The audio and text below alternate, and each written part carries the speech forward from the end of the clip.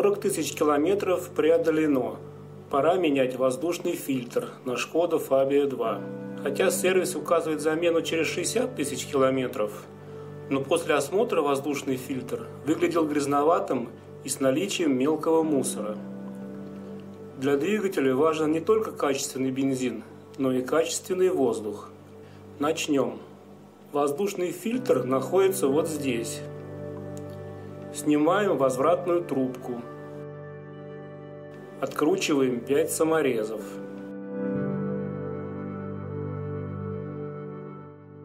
Вынимаем крышку из пазов корпуса.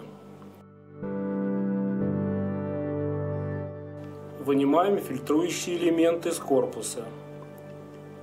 Фильтр легче купить новый, он недорогой. Очищаем сам корпус от грязи и пыли. Все-таки 3 года эксплуатации. Устанавливаем новый фильтр.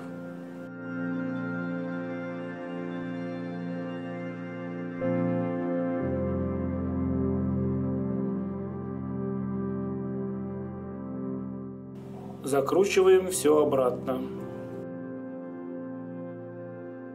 Заводим движок.